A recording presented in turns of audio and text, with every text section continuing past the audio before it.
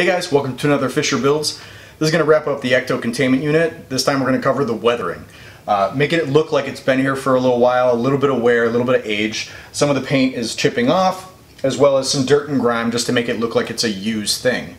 Couple different types of paint, different applications, different strokes and methods. Just showing some exposed paint where it's actually worn down to the bare metal, as well as just some grime and some grit. So we'll go through that, and if you have any questions, post them below, but let's get started. Okay, so here's the supplies I got. Testers, black and silver, metal silver,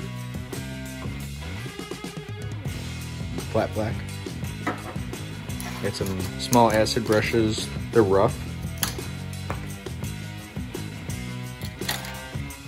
Got a couple different sizes of chip brushes, just for slopping on some of the paint. I got Liquitex Basics Burnt Umber, Burnt Sienna, and Mars Black. You can get all this stuff on Amazon. And then I just got a paper plate for kind of a palette to mix stuff. Rags, just t-shirt rags from a bag. And then I'm gonna get a little bottle of water just to dilute and mix this up a little bit. So I just put a dollop of each color on.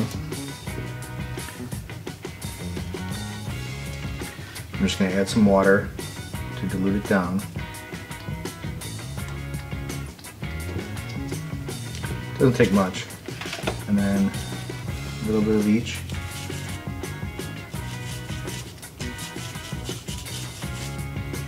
Get a nice kind of rusty, muddy color. I'm going to lighten it up, add some more of the sienna. Now when we try this, we want to start on an area that's kind of out of view. And just kind of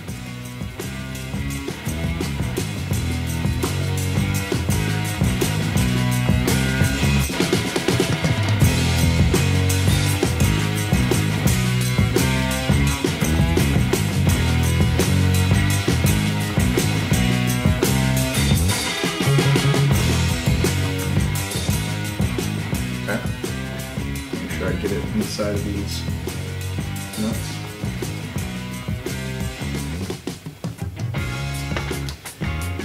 And then you can try this with a dry rag or a wet rag just to see the difference.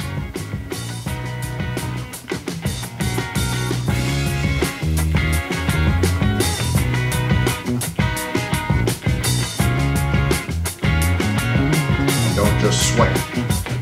Blot, swipe. Imagine grease got on this. How would you get it up? You might just do this, just to add a little bit of character. Leave it in the crevices because you're not gonna, take a Q-tip and clean that out for real. So just leave it as is. Yeah, that looks good, and it dirties up and ages up the labels a little bit. I like that. It is a big area, but I'm trying to be conscientious of what I do. So I'm using a smaller brush.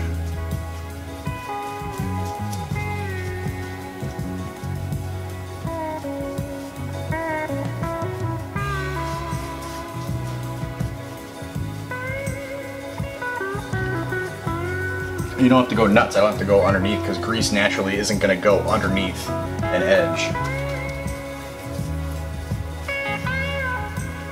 Imagine a slime-covered hand coming across this.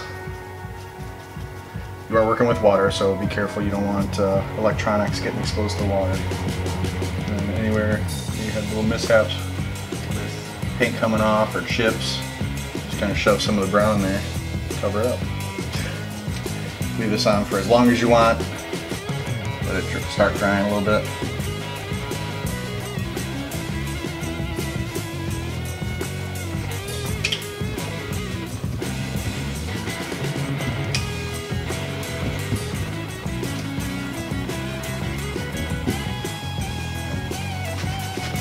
I would a Ghostbuster who spilled grease on this, haphazardly clean it up.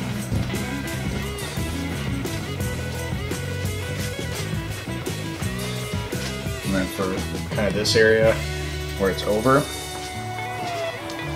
we'll just get a cleaner rag, add some water to it, and then actually clean that.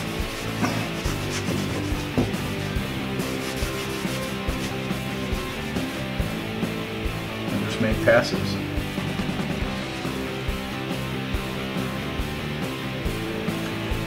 I'm decorating this side a little heavier because this faces the open room. This is where people might stand and actually view this.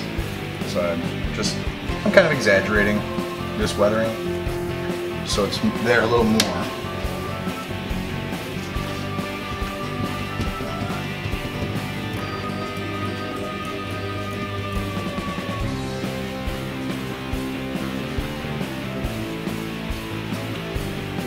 That's why you should have several rags, because you constantly want to try to find a clean spot.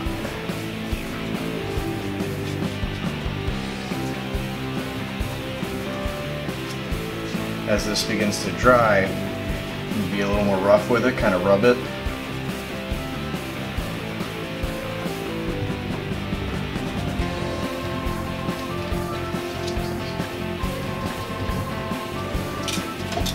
And same deal in here.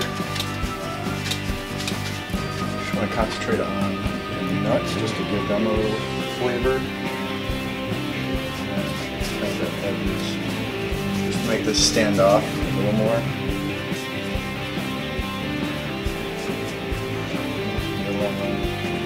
Buttons, somebody touch this.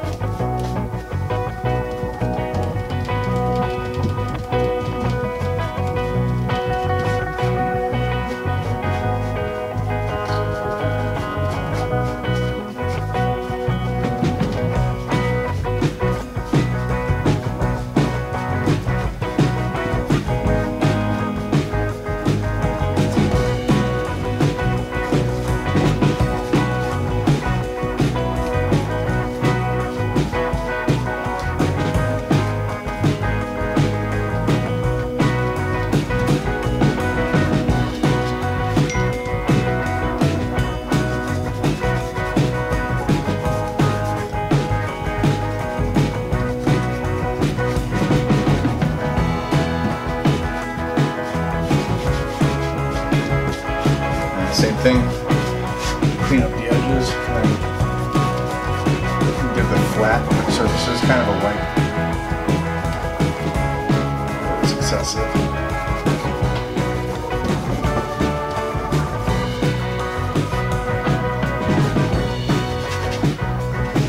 Alright, for this big area, I'm going to use the bigger brush, but I'm not going to do too big of an area because obviously you don't want to work too fast. It'll start to dry and then it's harder to get off.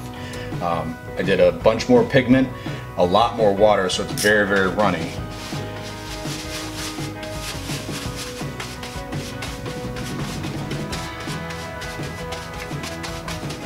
Okay, and same thing, we'll do the edge. You want to get these rivets.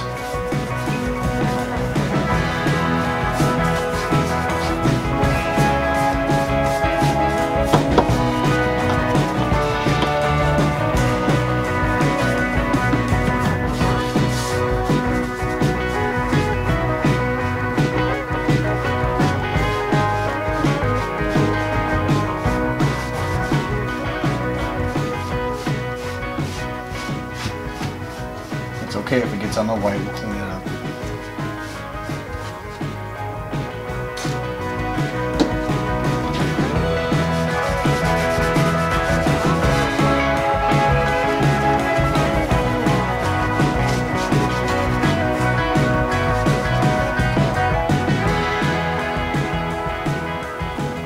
Back to the small brush. Fine details.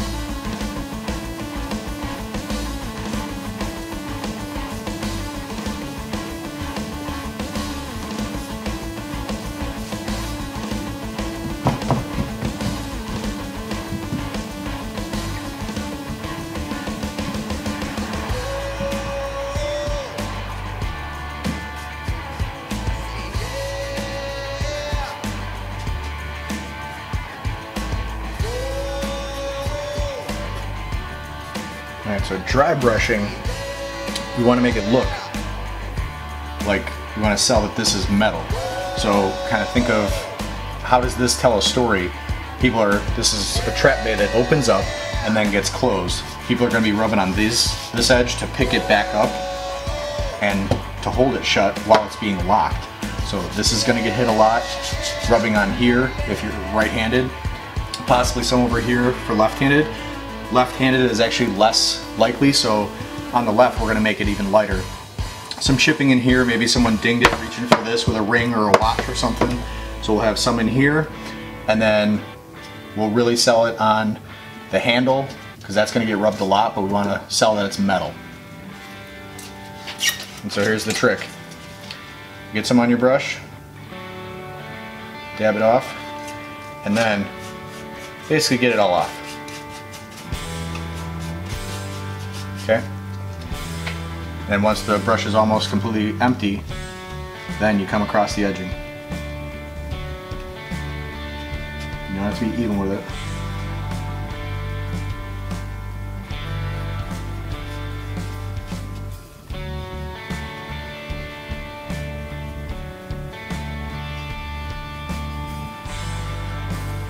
Lovely. And you don't want it consistent, because think of where hands go. Almost heavier in the pattern of fingers. Kind of think of where a hand would go. A little heavier in certain areas.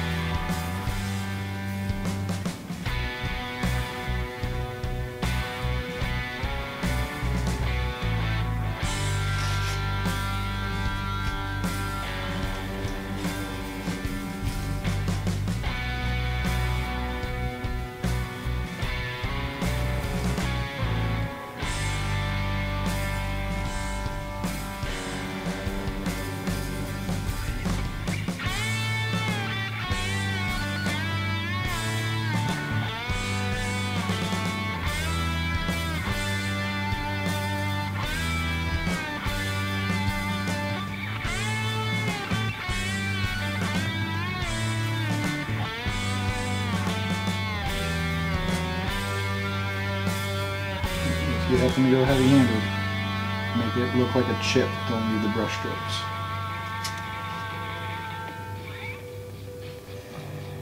Yeah. So you want to think where your hand's going to pull on it. So thumbs are always going to wrap there, so wear down that top part. And then on this end, just a little bit. Some people are just going to snap it like this, kind of palming it to the edge. And then the grinding of the lever on the inner walls of the opening. I'll bring down quite a bit.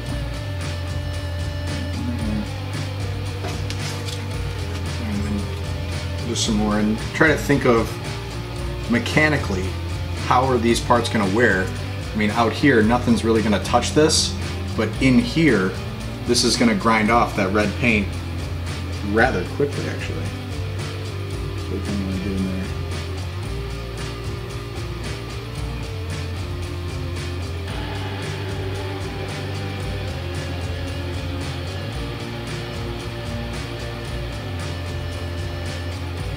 And I could probably use a much finer brush for this, but having it seem like aggressive wear is fine. Ooh, big jump there.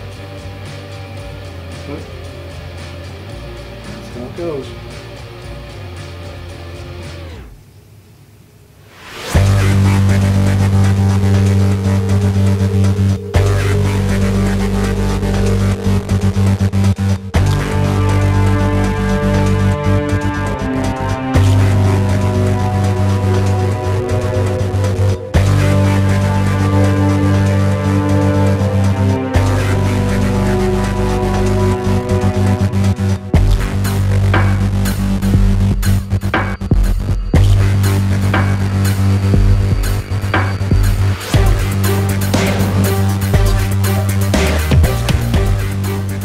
So that's going to do it for the Ecto Containment Unit.